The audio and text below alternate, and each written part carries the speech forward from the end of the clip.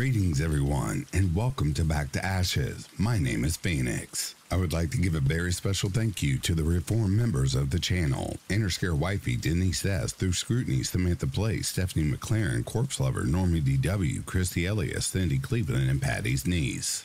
If you would like to become a member of Back to Ashes or would like to buy me a coffee as a special thank you, all of that information can be found down below. Also, if you are new here or haven't done so already, please don't forget to subscribe, like, share, and comment. Not only does it help the video out, but it also reminds you of every time I upload a video. With all of that being said, it is time to go back to ashes. For once we arise from the ashes, we are a bigger, brighter, stronger, and a happier person in the morning. Sit back, relax, kick back, grab a snack, or tuck in and get warm, and prepare for this dose of vocal melatonin entitled True Middle of Nowhere Stories. Right after this intro, an ad will play. I'll read the first story an ad will play, and after that there will be no more ads within the video.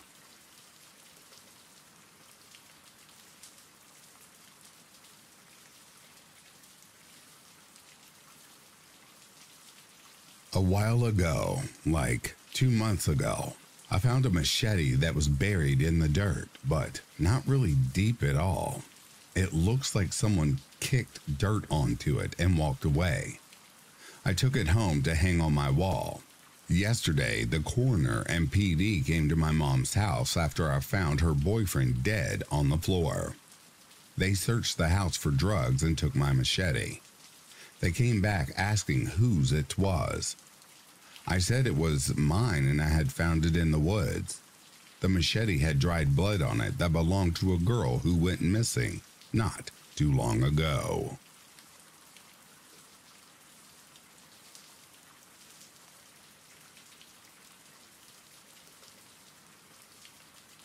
Me, my ex-boyfriend, and another friend had been visiting friends up north.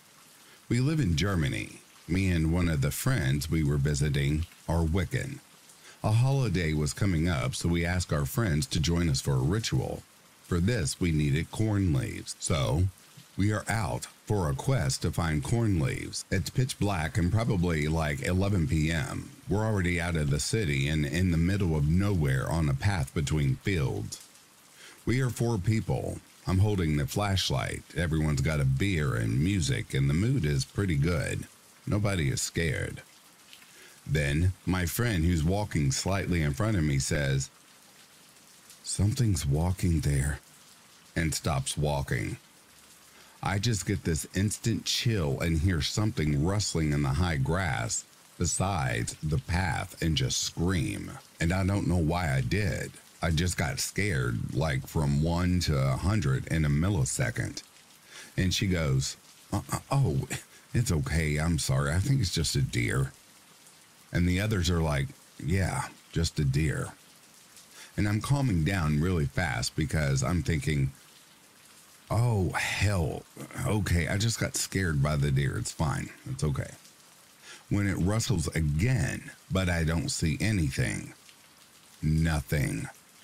Like I should be able to see a freaking deer because I'm holding the flashlight. So I should have seen something. But the grass on both sides is moving and rustling and I'm screaming because I'm scared.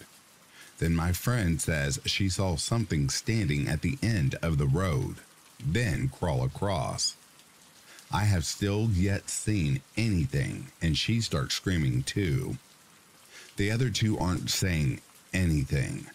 Then, while I'm already hysterical and crying and screaming, we hear rustling again and then giggling, like evil giggling. And I'm truly not trying to be dramatic here, but we all confirmed afterwards that's what we heard. So I'm starting to have a panic attack and I'm crying and we just book it back to town. Like I've never run that fast in my entire life. It wasn't a deer. It wasn't an animal. I know what lives there.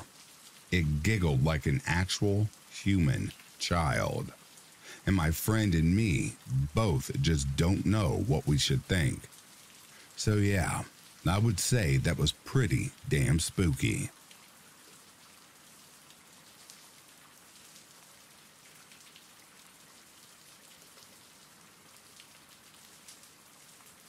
It's probably not that creepy, but in the woods near my home, some friends and I love to explore and find undiscovered places in the woods. For a bit of context, we hear loud bangs at night very often. Not sure if they're gunshots or fireworks or whatever. Well, one day we decide to go through some thick brush that we've never been through before. We found 3 chairs facing each other. One had 2 bullet holes through the back, and another one was knocked down. There was also a bag of what we think was drugs in the middle there. We left soon after. That was 4 years ago. That place is now a well-known drug dealer spot in our friend group, and we have to educate the newcomers on that area of the woods.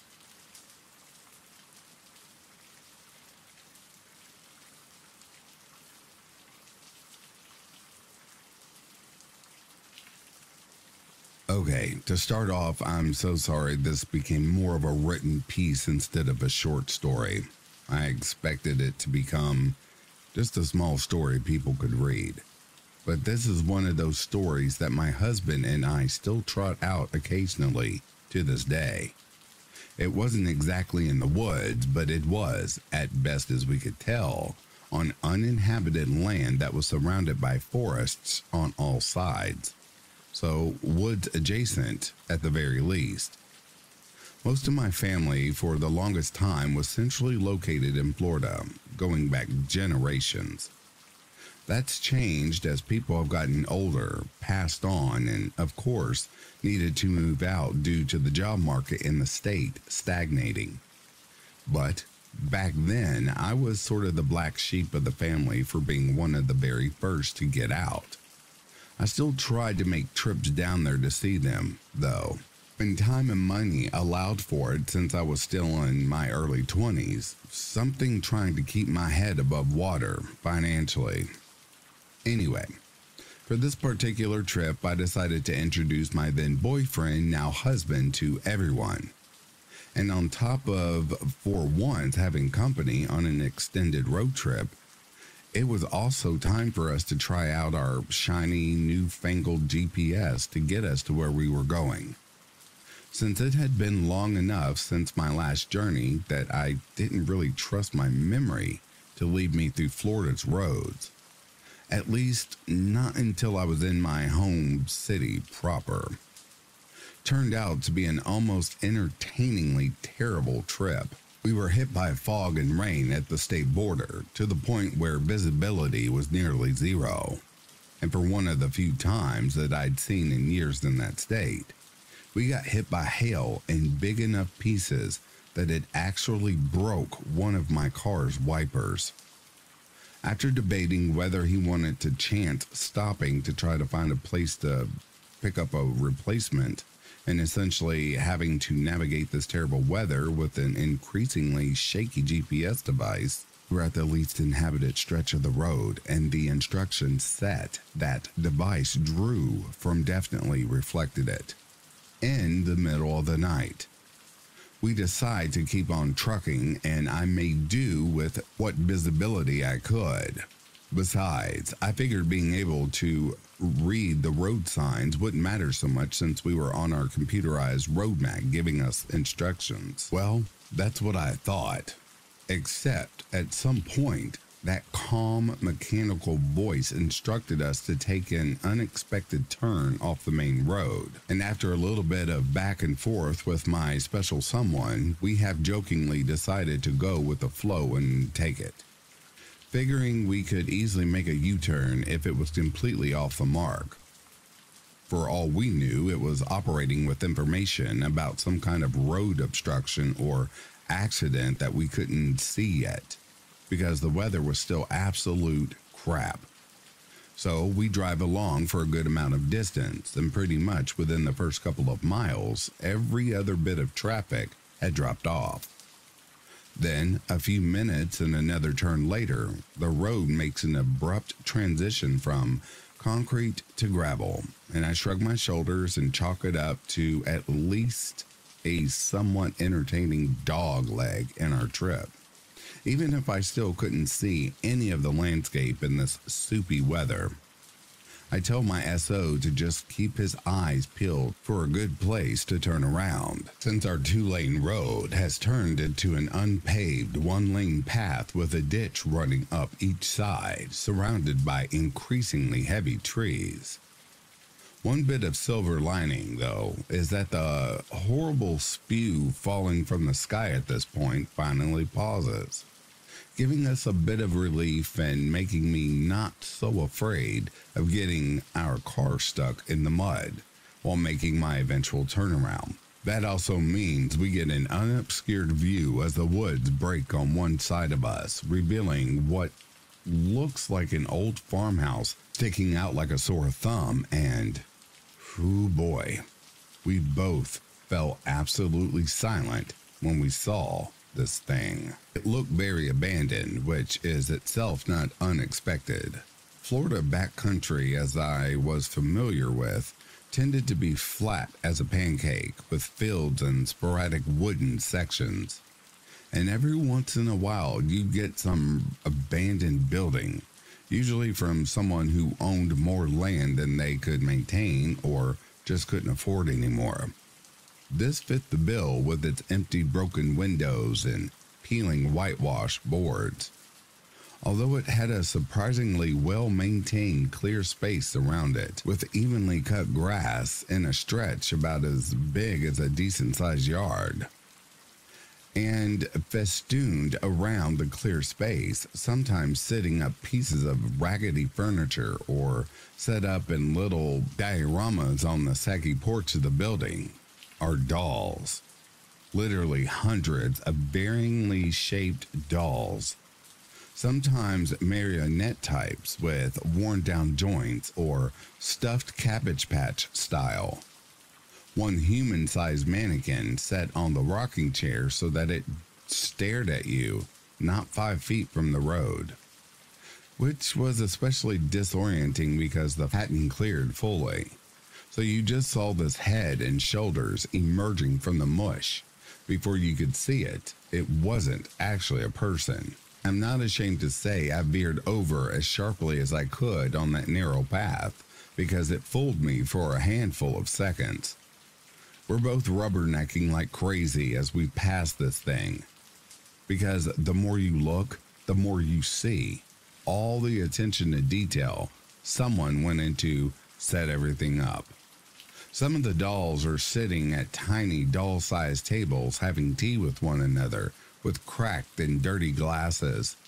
Some of them have clothes but no hair. Some have hair but are slumped on the ground like they've been forgotten, while others are very purposefully placed. I can't even imagine how much effort had been sunk into that little abandoned house, but only on its doll residence.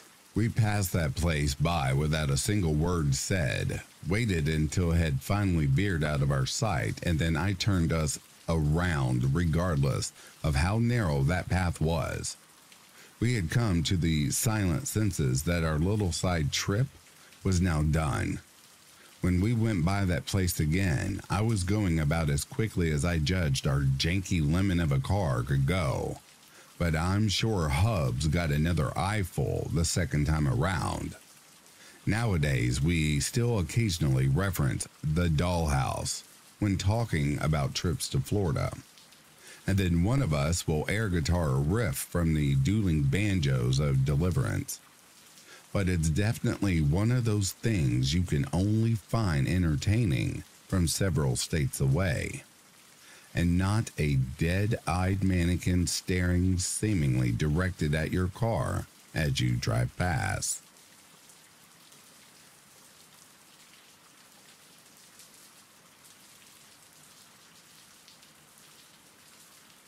The story takes place in August of 2013 in the mountains of southern Oregon.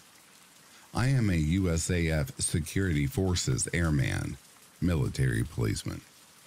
My girlfriend was at work, and as a swelteringly hot day began to turn into thunderstorms, my buddy Nick, another military cop, and I decided to go explore some back roads and get out of the heat in town. Southern Oregon is crisscrossed with logging roads, some actively used and many totally forgotten and grown over.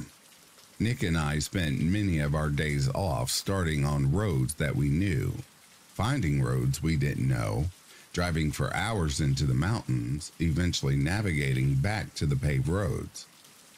On this particular day, with the storm clouds building over the mountains, we set off on a road we had never been on and began the drive into the mountains. After driving for around an hour, we hadn't seen nor heard any signs of other people in the woods. We rounded a bend in the thick fir trees and emerged in a meadow that was totally surrounded by thick aspen groves. The meadow was perfectly flat and eerily still. We both noticed the strange stillness almost immediately. No birds, hardly any insect noise, no squirrels, and certainly no other people. On the far side of the meadow, right at the edge of the tree line, there was a picnic table. The table was very odd, however. It was painted a bright orange and was much larger than a typical picnic table in a park. Remarking on this, Nick drove through the meadow to get a closer look. I remember being apprehensive as we approached. The whole scenario was exceptionally strange. The overall silence of the aspen grove was unsettling. Also, it was nearly impossible to see far into the trees as aspens grow extremely close together. When we parked by the table, I hopped out of the passenger seat off the truck to check it out. I am not very tall, only about 5'5" regardless. The table was ridiculously oversized and practically unusable. The seats were nearly at chest level, meaning I would have to climb up to even sit on them. As I was looking at the table, Nick called me over to the truck, and I noticed he was looking back into the aspens. At first, I couldn't see what he was looking at, but then I noticed a splash of color that was completely out of place in the thick trees. A small one-man tent was set back in the trees, about 50 feet from the strange table. I had an initial feeling of dread and felt certainly that there was someone in the tent, and if we could see that tent, they could see us. There were no campgrounds in this area, no people, no main roads for miles. Surely someone camping so remotely would be, at the very least, a strange person. However, as we observed the tent, we didn't see any other movement or hear any sound coming from it. Nick suggested I call out. I didn't want to, but I did.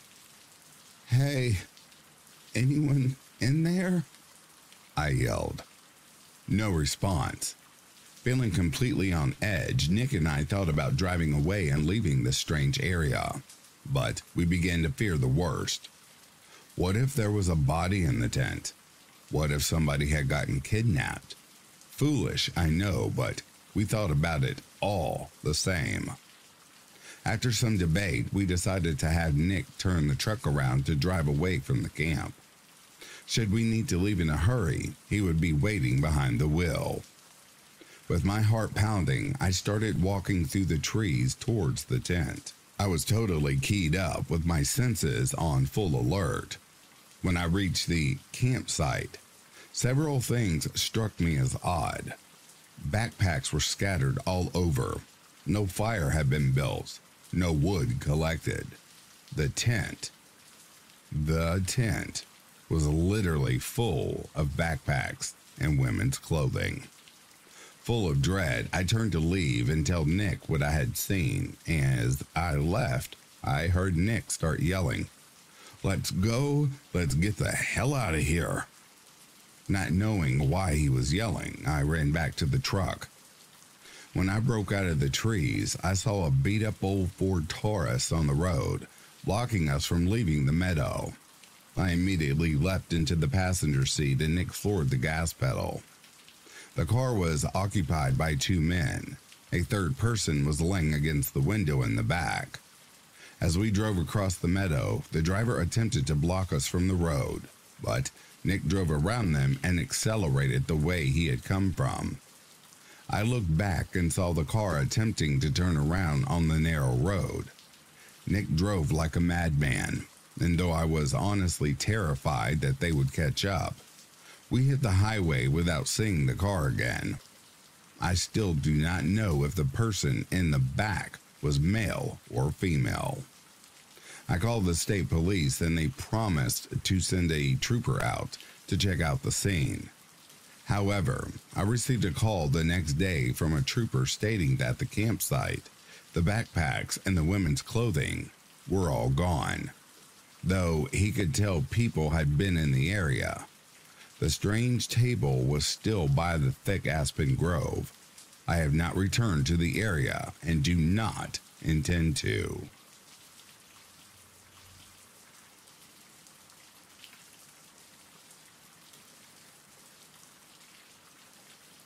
When I was a theater study student in the Midlands of England, we had our little theater company on tour around the local rural countryside as part of the practical side of the course. Being a proper London girl, I wasn't best pleased with the prospect of roughing it in a 10-person van. There were 15 of us in this van, by the way. But for the sake of my art, I stopped being a silly tart and threw myself into it with enthusiasm. One day, we broke down in the middle of nowhere, and by the time the AA blow got to us, and in turn, by the time we got to the campsite, all the spaces in the campsite had been taken. We had 3 performances locally the next day. It had gone 8 p.m., and it was almost pitch dark. We didn't have many options left open to us. Our director said it would be best if we drove the van into the near forest and all sleep in the van for the night. And as it was too late to continue driving around and having an early start the following day, we reluctantly agreed. We found a quiet part of the forest that was open with not so many trees, and by 9:30 we were all settled into the van, if a little cramped and cold.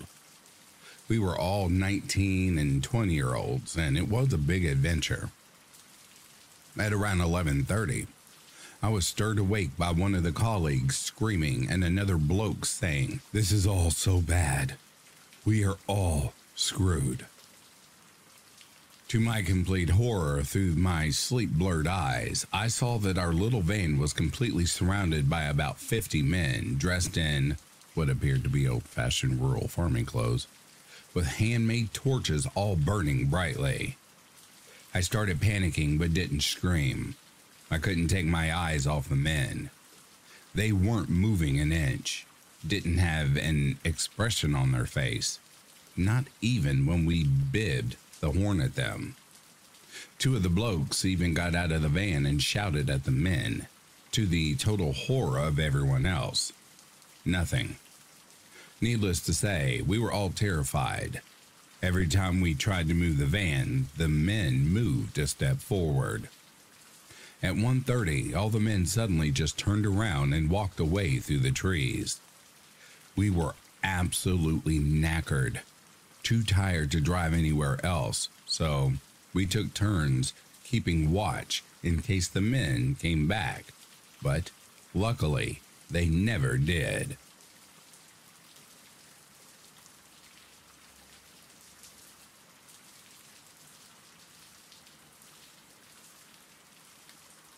To preface this, I want to say last year I spent about 32 days in the woods, either scouting, hunting, or fishing. The year before that, I spent about 22 days. This doesn't include my regular hunts and camping adventures, which is in the past 3 years, adds up to just over 100 days. I've been hunting since I was 9. And have spent a lot of time outdoors in various different parts of the U.S. and in Canada. I've seen and heard a lot of strange shit, but this takes the cake. I was in Cohutta, North Georgia wilderness, for 7 days scouting for bears, wild hogs, and deer, prepping for a hunting trip later that year. I had hiked in at about 10 miles and then went off trail for another 3 to 5 miles. Basically, I was out in the middle of nowhere. Since I was alone, I was using a hammock that has a built-in bug net, and I had a rain fly over it. I spent about 3 days halfway up a mountain just looking for a good place to hunt. I saw 3 to 4 good-sized bears, about 10 hogs, and came across some good-sized deer. On the 4th day, I was going to head down to a small stream that I had marked on my GPS, and then set up camp, restock on water, and prep for the 2-day hike back. I could have gone faster, but wanted to be able to look for any animal sign along the way. As I was approaching this small stream, I noticed a tent, which I was excited to see, as I had been completely alone for a few days, and it's always nice to run into another hiker. Generally, us wilderness folks are pretty down to earth. As I got closer to the tent, I noticed that there was a small pack on the ground just outside of it. I figured the person couldn't have been too far from where the camp was, so I set up my camp about 30 yards away, and with about 4 hours of daylight left, started cooking some dinner. 2 hours later, I was starting to wonder where this person was, given that I was in the wilderness, and it was a 1+ day hike out. There wasn't much I could do, but I did hike around the site, making a circle as I went out to look for any signs of struggle, just in case of a bear attack, or maybe they had had an injury. I got about 1/4 of a mile from the campsite, walking a circle, but I didn't find anything. As night came, no one showed. I started a fire in hopes that the person would be able to find where they set up and have some light. Fires burn really bright and are very easy to see from far away. After eating, searching, and hoping that the person was going to make it back, I called it a night.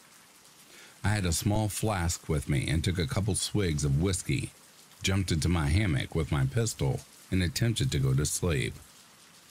I sleep pretty hard. I mean, really hard, regardless of where I am. It literally annoys my friends because I can always seem to just fall asleep and stay asleep, regardless of where in the world we are. But this night was different. I felt like something was off, but I figured it was just me worrying about this person who, by all my accounts, was completely missing.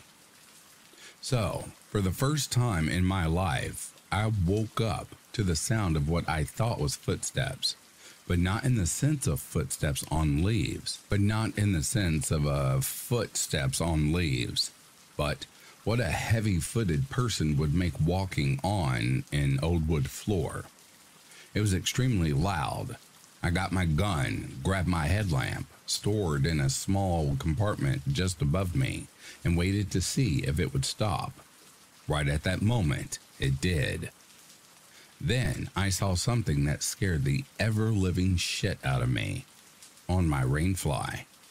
The gleam of a flashlight. Faint, but there. I shouted, "Hello?" And right when I did, it sounded like 10 people suddenly running away from me in every direction. I dropped out of my hammock onto the ground, frantically turning on my headlamp, shining it all around me, but didn't see shit. My heart was racing pretty bad, but I thought it might have just been the reflection of the moon on the rainfly.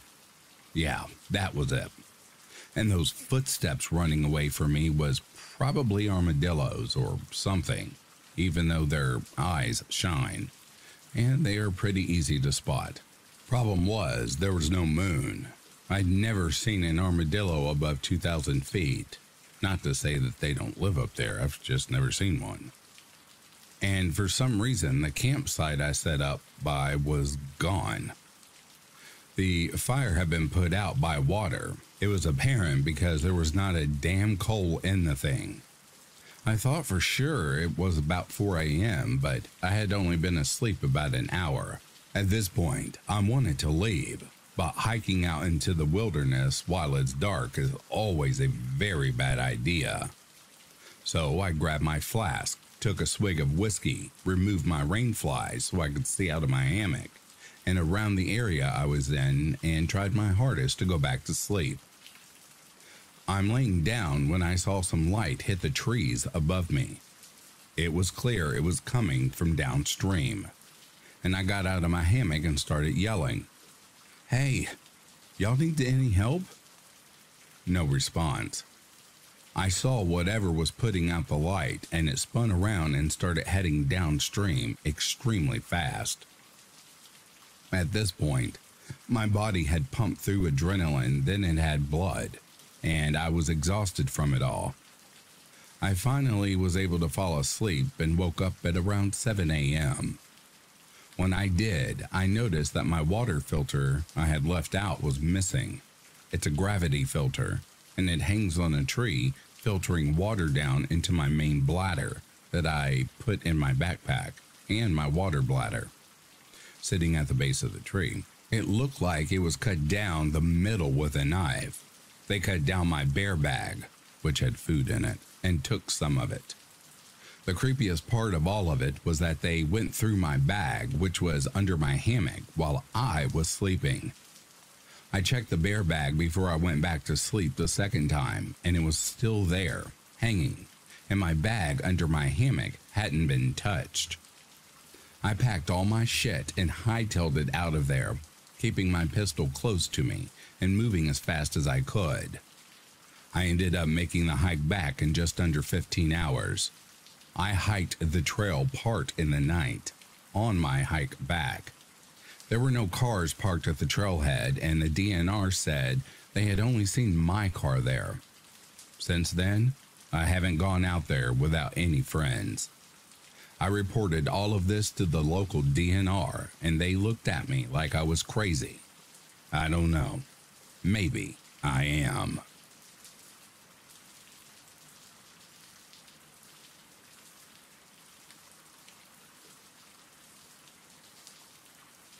I found a crucified grizzly bear once about 200 kilometers, 100 miles roughly for you Americans, into the Canadian forest.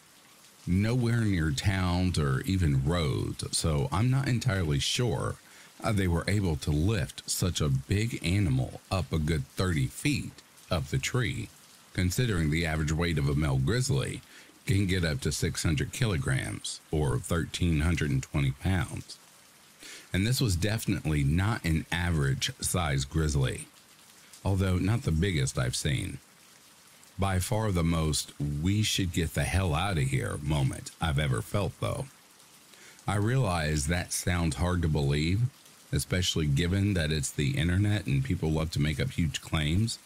And frankly, if I wasn't the one telling the story, I'd probably doubt it too. So feel free not to believe me. There's no hard feelings if so. But I can promise you this story is 100% real and still haunts my nightmares.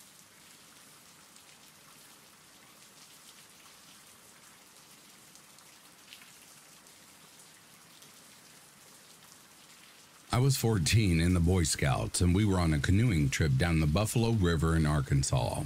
It was a 6-day trip, and it was just our little crew of about 10 boys and 3 adults.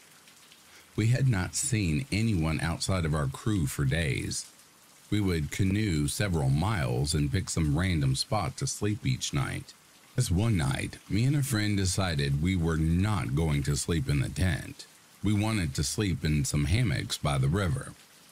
I woke up sometime in the middle of the night being eaten alive by mosquitoes and decided that this was a stupid idea, and began walking to my tent that my tent buddy had set up and was sleeping in without me. The field we chose to camp on that night was quite large, so the tents were spread out very apart. I am walking by one of the tents and I see this shape huddled up next to it. and I assumed it was the boy's backpack, but it was oddly shaped and could not have been a person. It was very dark and I couldn't see. For some reason, I decided to kick it while I was walking past to make sure it was just a bag. When I kicked it, it grunted in pain. It surprised the ever-living shit out of me. You must understand that we are in the middle of nowhere, out in the wilderness, so my first thought was that Adam, the guy who was supposed to be sleeping in that tent, was outside of it for some reason. So I knelt down beside the tent and asked, "What are you doing out here?" The man replied, "I like you people." That's when my heart nearly exploded out of my chest. This was a stranger. This was not Adam. Fear seized me. I noticed he had a knife in a sheath on his belt loop. I was trying my best to stay calm. I will never understand why I thought that I needed to get that knife away from him. I should have run screaming, but I didn't want to alarm him. I went to grab the knife and he grabbed my arm and said, "You need to go to bed." I said, Okay, and got up and walked the remaining 100 or so feet to my tent. I woke up my tent mate damn near hysterical, just knowing he was going to come in at any second and kill us both. I woke him up and told him the story, and he, being much braver than me, went out there and walked around the camp and said he didn't see anyone and he thought I was making the whole thing up. The next morning when he woke me up and told me the adult wanted to talk to me, I walk out the tent and I can see people's shit just strewn everywhere. Apparently the guy, whoever he was going outside each tent and going through the backpacks looking for stuff to steal. That's my guess. One of the adults had an expensive camera missing. The adults went and searched for signs that someone else was on this part of the river, but never found anyone or anything. To this date, that is the scariest moment of my life, and though I am 36 years old and my wife mocks me, I still sleep with a nightlight.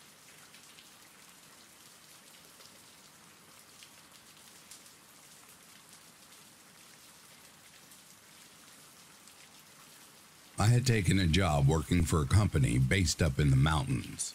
They offered me a cottage to stay in while working there. It was an old home built into the side of the mountain and surrounded by the forest. I lived in the basement, which had been converted into a small living space with a bathroom, kitchen, sleeping area, and laundry room. The laundry room was L-shaped and had a door that went out the back and into the surrounding forest. The door that led to the forest was locked from the inside and was quite difficult to open. I never used that door and always kept it locked.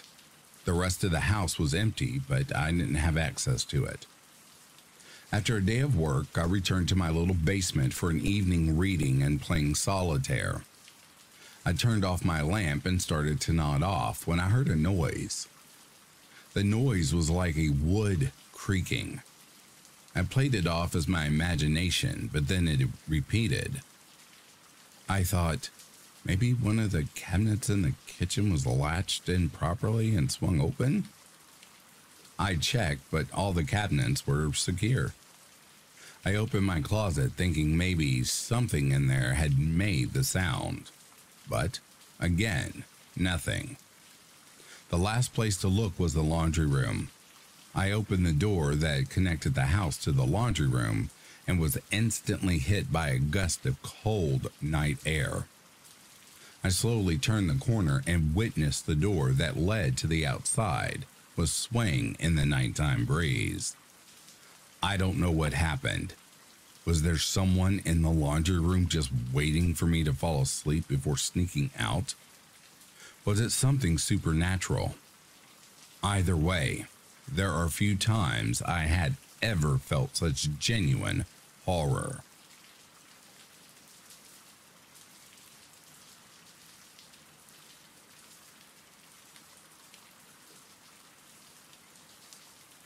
It finally started raining here, so I took my son, who was 14 at the time, out mushroom hunting over the weekend. It was later than we normally go, and sun goes down much earlier, but we were taking a quick trail to the river and back in hopes finding turkey tails or chanterelles. We took a wrong turn and ended up going through a big field, which the trail would take us back around to the main trail to the river. As we walked toward the main trail, the last group of people had left, and it was just me and my son. We walked along, and out of the thicket side trail came this weird man. He had a dog with him that was alert at his side. He was staring at us as we walked closer towards him. Then he started waving at us, this really weird, slow wave. I was immediately uncomfortable and goosebumpy, but didn't want to be impolite, so I half-hearted waved back while staring back and telling my son to slow up a bit. I didn't want to actually meet up at the junction. After a full minute of us dawdling, the guy slowly turned and began walking down the trail towards the main trail. I was wary walking, didn't want to go too fast, and we stopped to look at some plants, so the guy and dog got further down the trail, which curved to the right and continued on 2 blocks to the junction. I was thinking, if this was a creepy let's not meet, this dude will be waiting around that corner. And sure enough, he was standing at the junction, off to the left and toward the parking lot, and to the right was a 0.6 mile trail to the river. Dude was just standing there with his dog, staring at us, not moving at all. Both my son and I were like, holy shit, what the hell? Let's keep moving wide to the right. And saying, he looks old, we could run faster than him, and just generally planning for freaky deaky just in case. He just kept staring at us as we approached. I asked if he was okay and kept staring back. He was greasy-haired, tiny round glasses, a blue windbreaker, plaid long shorts, about 50 years old. His dog was a small beagle mix. He didn't answer me at all, just kept staring. He turned to the right and walked about a block. I had my phone cam facing me, so I could watch him over my shoulder, and the only movement was him slowly shifting his direction to continue staring at us. I didn't say anything else to him. It was moderately unsettling, his stare, made more so by his lack of response, emotionless face, weird tiny glasses, and a slow wave at us like a zombie mother effer. He did leave because on our way back, he was no longer standing on the trail. So, hey freaky deaky forest zombie dude, for sure, please stay in the thickets of the woods. I hope we never meet again.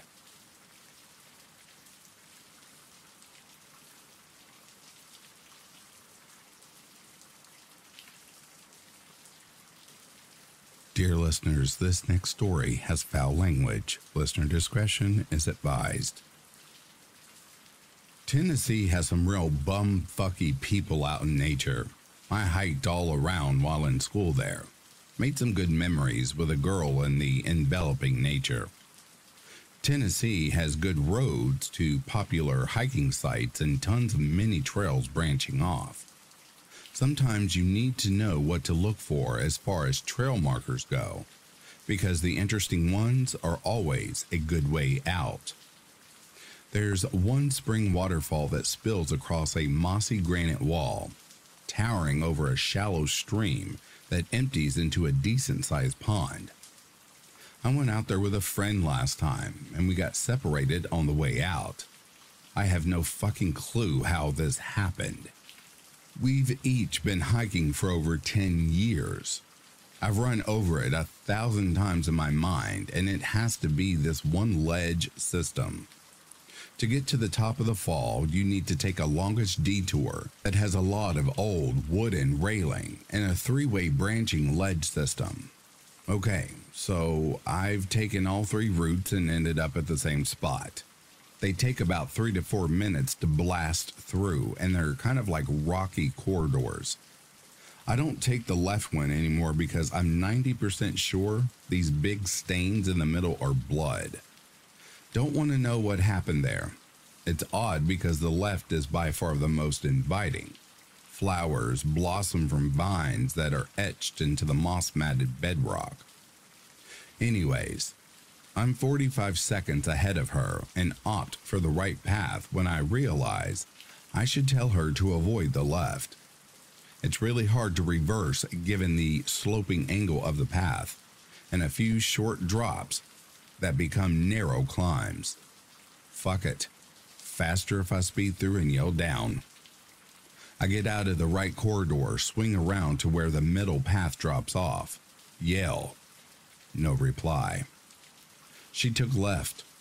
I run over and climb into the left corridor thinking she saw the stains and freaked out. It looks like someone got bludgeoned to death, to be fair. She's fucking gone. Ashley? Nothing. And that's what made my hair stand up. I literally heard nothing. No birds, no hum of the forest, not even wind.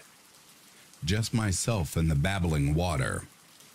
I traced left all the way back and noted a few side passages if you miss a couple of the jumps. No bodies were in there or the middle, though. Thank God. I figure I may as well get to the top of the falls where I can get somewhat of an aerial view. I get there and Ashley is sitting there waiting for me. She says she took the left path with the trail guide. What? There are no trail guides. There are rangers, but she knows the difference. They wouldn't be in the rock labyrinth. This guy had a uniform on and a trail authority visor on. She knew what I was thinking based on my face and agreed that we should reverse course ASAP without us saying anything out loud. Man, it's weird when you know you're being watched. So yeah, we pretend we are going back to the car real quick, about 30 minutes, to get more water, and so I left some fish food in a little crevice like I always did, and we left. She showed me this weird side passage that could not have existed a year before. I walked all the way around. You had to crouch, but you could walk through the labyrinth if you kept left. Hindsight, we should have taken another way. I think he lives in those tunnels. She said he kept trying to lead her in different directions, but she just followed the light and saw him standing in the tunnel as she walked the rest of the trip to the top. That means he was there when I was looking for her. That means she followed him before seeing the blood splatters all over the floor and walls. And that's not the totally fucked part. The fucking fish food was on the hood of my car. Her water bottle was gone too. She had it carabined to her pack, so he must have snuck up and taken it at some point. We hiked really fast too. Never went back and refused to.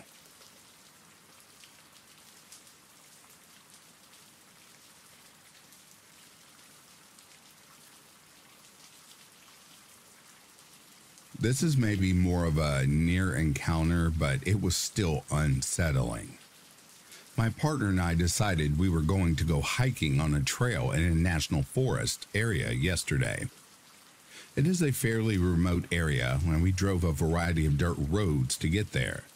But we were excited to hike during a beautiful time of the year with the leaves changing, right here out in the middle of nowhere. The trailhead had a small parking area, which was approximately 200 feet before a river crossing and a bridge. As we pulled into the parking area, we noticed a line of 5 people on the other side of the river embankment across the bridge. They were all standing in a neutral stance, spread legs, arms straight out, either facing our direction or the opposite direction with their feet nearly touching.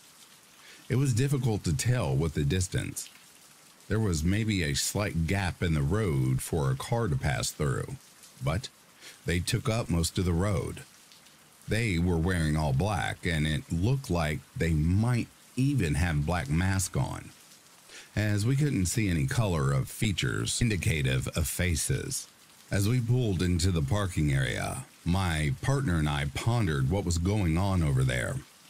She stared at them for about 10 seconds, and we discovered that they were completely motionless like statues. At that point, both of our guts were raising alarms, and we decided to hightail it out of there. As we drove away, they continued to stand there motionless. Thankfully, nobody followed us. We are still trying to figure out what happened there. Was it a hunting group?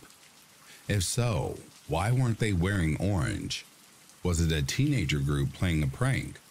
Was it just our overactive imaginations? Just as a friendly reminder, there is a problem of people disappearing in national forests and parks. So, be sure to stay safe and stay vigilant.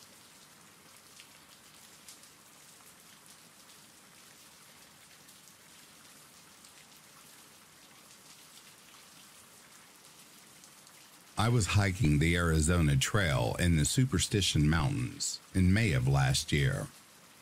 I had run out of water that morning. It was blistering hot. It was a weekday. I saw no people for like 3 days, and my pack was far too heavy. I was an inexperienced hiker.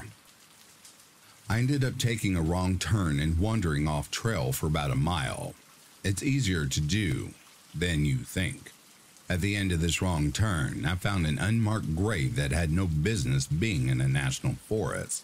I didn't panic, but realizing I had made a wrong turn while I was already out of water and didn't for sure know where my next source was, really set me in the dangers of hiking in the desert.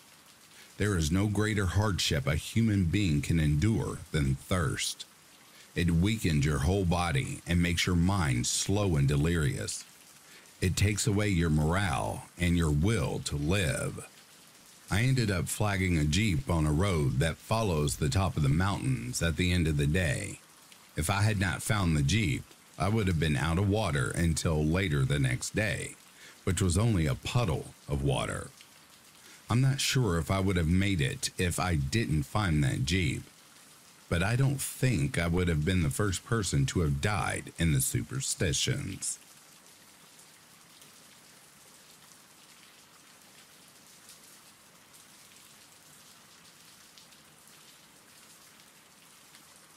This summer, I was out in the dark canyon wilderness of Utah after 2 weeks of driving and backpacking around the country alone. The plan was a 7-day trip, and after a few days of setbacks, I was on my last night.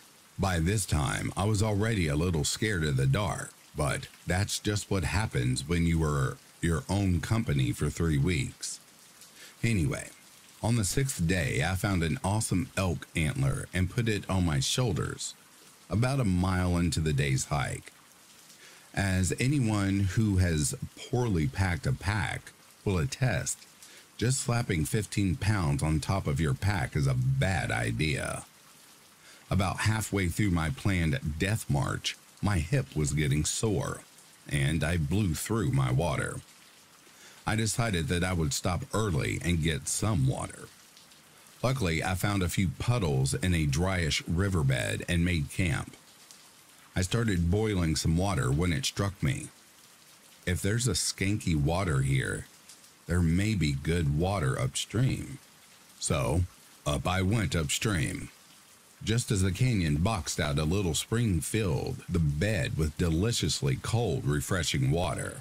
I drank on my hands and knees before realizing I didn't bring my water bottles. Whatever, I hiked a half mile or so back to the camp and grabbed them. This is where it gets weird. On my trip back up, I kept feeling really vulnerable and uncomfortable. Every little rustle in the bushes set me off. I could hear birds calling in the distance that set me off. I kept looking for something following me. I can only describe my emotion as pure terror. It got to the point where I picked up a branch just in case a cougar tried to attack me. I still kept telling myself that it was just paranoia and I'm fine, but I couldn't shake the feeling that I was being watched. I finally got to the water and filled up my Camelback and bottle, constantly looking over my shoulder. The feeling of unease was still with me when I headed back down the gulch. There I came upon a fresh mountain lion print placed directly between two that I made on the way up. It's one thing to think that your fears are unfounded paranoia. It's much, much worse to know they are true.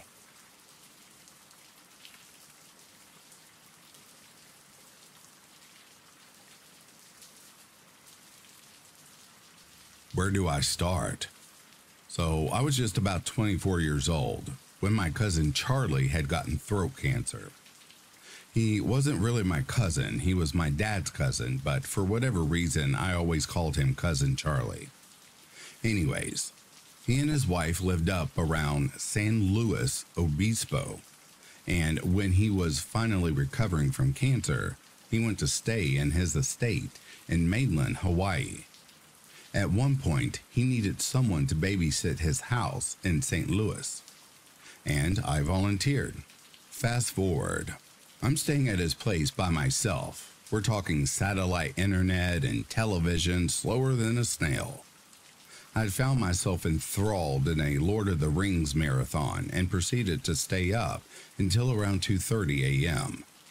Changing the channel meant whatever channel I was clicking meant it would choose 4 stations down from my selection, so I was hesitant to change the channel. The marathon ends and I proceeded to make some green tea. That's when I hear it. A distant scream calls across the valley below. I knew it was a human scream, but for some reason I just refused to believe it. The thing about houses inland from San Luis is that you have a lot of room between your neighbors. We're talking about 2 miles apart from each other. If someone played music on the other side of the hill, you had no problem hearing it. I thought maybe they screamed because they were watching a scary film, or perhaps they were playing a board game. I really don't know. I just did my best to imagine it was me over-exaggerating. About 2 minutes had gone by, and I passed it off at this time, getting lost in infomercials. That's when I heard something familiar to a firecracker, but then I heard it multiple times. Something didn't seem right, so I grabbed the nearest blunt object and headed upstairs. My cousin Charlie has a 360-degree second deck, which I proceeded to go and take watch on with a fire poker. Like that would do me any good. I listened, but I could only hear the wind. I would later end up falling asleep in one of the rocking chairs and then waking up about 40 minutes later. What I later found out from my cousin Charlie is that a man had got into a bad argument with his wife and shot her as she ran from the house. I also later found out that because I was the only one who had left the outside lights on, that she had run towards me, but died from her wounds about 60% of the way here. It still gives me chills to this day.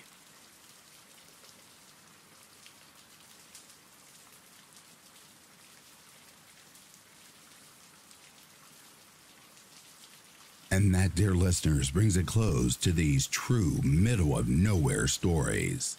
If you are sleeping, I hope Slumberland is treating you comfortably. If you're awake, I hope you've enjoyed this collection. Until next time, please take care of yourselves. I'll be reading to you soon. Have yourself a good morning, a good afternoon, or good evening. Peace, love, and light to you all.